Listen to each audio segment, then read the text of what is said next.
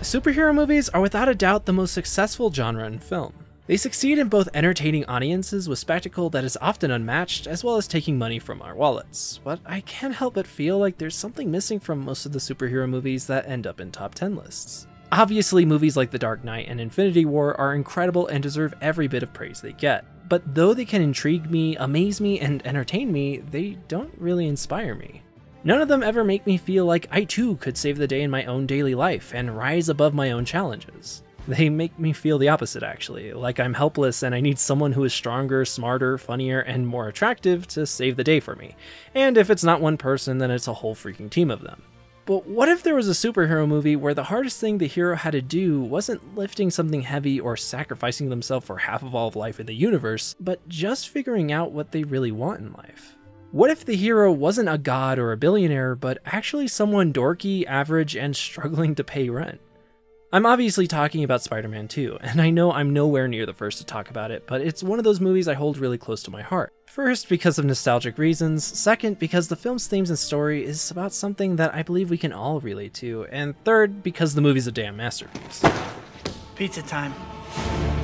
Released in 2004 and directed by Sam Rami, Spider-Man 2 picks up where the first one left off and follows the consequences that being Spider-Man has on Peter Parker's personal life as he struggles between fulfilling his responsibility and going after what he wants in life, all while fighting against an 8-limbed villain consumed by his own ambitions and desire. Spider-Man 2 does things that most superhero movies today don't, and not only that, but it does them incredibly well. Danny Elfman's score, which to this day is still criminally slept on, has in my opinion the best superhero theme ever. Not just because it sounds amazing, but because it's an accurate representation of the character, which is something I believe superhero themes should strive to achieve. The start of the theme reflects Peter's humility and unassuming character. Next, his powers and the wonder behind it. Some parts of it perfectly capture the energy behind Spidey's swinging. A whole section of it is actually Dock Ock's theme, and yes, this part is different for each film. Another part emulates Spidey's perseverance and determination to save others no matter what it personally costs him. And finally, the ending, which reminds us that under the mask is a regular person with hopes, dreams, and people he loves. The fact that the theme dedicates so many parts to the different aspects of Spider-Man, from the person he is under the mask, his powers, and even his enemy, allows for moments in the film to shine even brighter. Let's take for example the part where, spoilers, Peter returns as Spider-Man after getting his powers back. Spider-Man was a hero. I just couldn't see it. Notice the music plays a variation of the part in Spidey's theme that represents his powers. He stole my suit! He's a menace to the entire city! Then when he's swinging it, plays the swinging part. And to top it all off, there's this transition to Dock Ock that's both visually and musically perfect.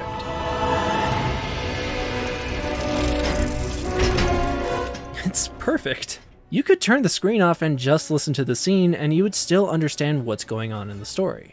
Another great thing about the way this movie uses the score is that since it uses it almost all the time, whether it's during a conversation, a fight, or an important character moment, the score becomes familiar and even comfortable to us as an audience whenever it plays. This makes it so that when it doesn't play during a scene, it makes us feel tense and vulnerable. Like for example in, spoilers, the hospital scene where the surgeons are trying to remove Dock Ock's arms. The lack of music in this scene makes it cold and full of dread.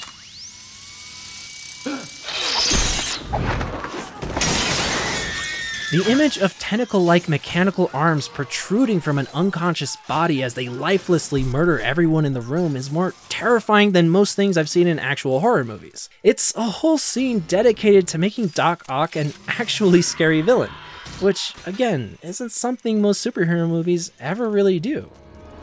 But Dr. Otto Octavius isn't just a terrifying villain for Spider-Man. There's actually a surprisingly large amount of depth to his character, and he's critically important as an obstacle for Peter to overcome in this story. While the first film centered around the theme of responsibility, Spider-Man 2 is about choice, though it's not apparent from the first half of the film, which is a brilliant decision since it makes us share in Peter's belief that he has no choice. Who am I? I'm Spider-Man, given a job to do. It is his responsibility to be Spider-Man no matter if it's at the cost of his career, his education, Get it done, or I'm failing you. public perception, You've turned the whole city against him. A fact I'm very proud of. Now, his friendship, If you knew who he was, would you tell me? his living situation, You know, all I got is this 20 to the rest of the week. Sorry, doesn't pay the rent. but above all, what he wants most in life, a relationship with Mary Jane. I'm seeing somebody now. Oh, The responsibility he has been given is keeping him from doing what he wants. On the other hand, we have Dr. Otto Octavius, a genius scientist Peter has to do a report on, who shares a common belief with him, that our strengths are our responsibility to use for good. Intelligence is not a privilege, it's a gift. And you use it for the good of mankind. He is who Peter aspires to be, someone who is both dedicated to his responsibility, but who also at the same time has the person he loves alongside him. If you keep something as complicated as love stored up inside, it can make you sick. I finally got lucky in love. But as Peter continues to lose Mary Jane due to his life as Spider-Man, he starts losing his powers.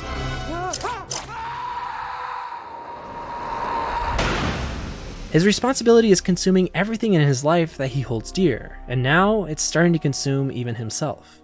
But Octavius isn't just what Peter wants to be, he is who Peter wants to be to an unhealthy extreme. Octavius is like an exaggerated version of Icarus. Icarus made wings, Octavius made 4 arms. Icarus flew too close to the sun, Octavius created it. The power of the sun in the palm of my hand. But like Peter's responsibility, it too consumes everything Otto holds dear and himself, only in this case, literally. Dock Ock is a version of Peter who stops at nothing to fulfill his responsibility, a version who abandons his humanity to achieve his dream.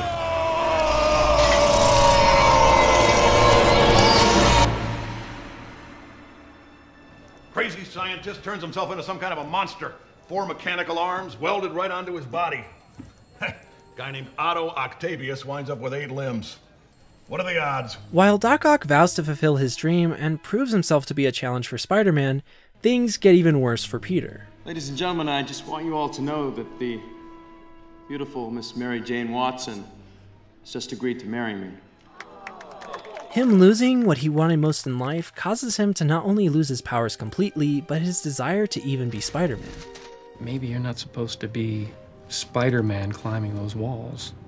You always have a choice, Peter. I have a choice. Peter starts to reevaluate his life and what responsibility means to him through an imagined conversation between him and Uncle Ben. All of those times I counted on you to have the courage to take those dreams out into the world. I can't live your dreams anymore. It's here that Peter realizes that he never really wanted to be Spider-Man. At least to this degree where it's negatively affecting his personal life. It just sort of happened to him. Up to this point, he hadn't really been doing it for himself. He had been doing it out of guilt for Uncle Ben. Take my hand, son. He never stopped to think about what he actually wanted. I want a life of my own. I'm just Peter Parker. I'm Spider-Man. No more. In this scene, he's not giving up. He's doing the right thing. He's letting go of his guilt and becoming his own person again.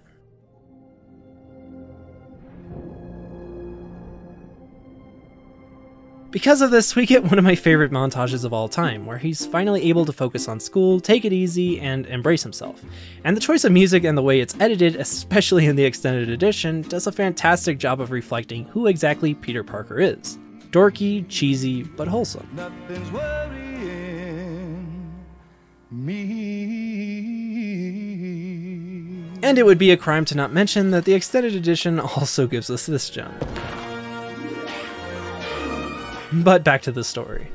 Peter is finally pursuing what he wants, however, he worries whether or not he's doing the right thing. He still feels the drive to help others, even powerless and at his own risk. But fears it means it will always be in the way of what he wants. While Dock Ock gets even closer to achieving his dream, Peter feels increasingly further from achieving his own. But maybe that's not so bad. I believe there's a hero in all of us that keeps us honest, gives us strength, even though sometimes we have to be steady and give up the thing we want the most. Peter tries to shift what he wants from being a life with Mary Jane to being New York's hero. However, that doesn't do it because he isn't being honest with himself. As noble as being a hero for the sake of others sounds, it still isn't what Peter actually wants.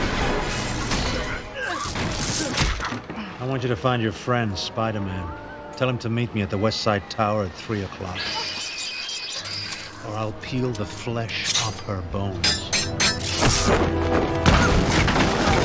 He can't want something out of guilt, nor can he for the sake of others. He can only want something for himself. In order to get what he wants, Peter must become Spider-Man.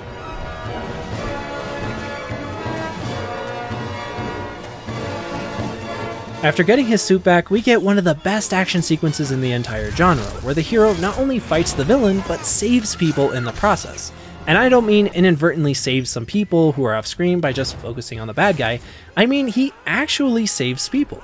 A strong focus on heroes saving people on screen is yet another thing superhero movies today just don't really do anymore.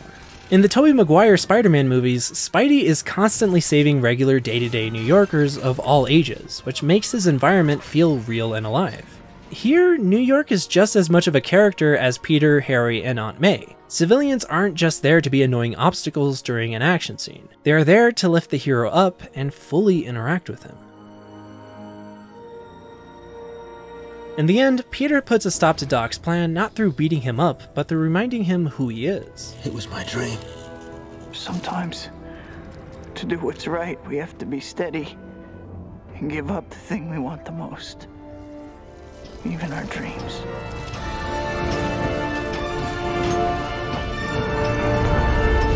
And just like how Octavius lets go of his dream, Peter lets go of his dream too. I think I always knew. And you know why we can't be together.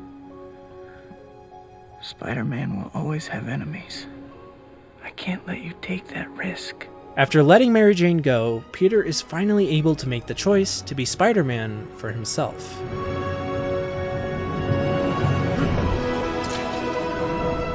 However, through letting Mary Jane go, he also gives her the freedom to make her own choice. I know you think we can't be together, but can't you respect me enough to let me make my own decision?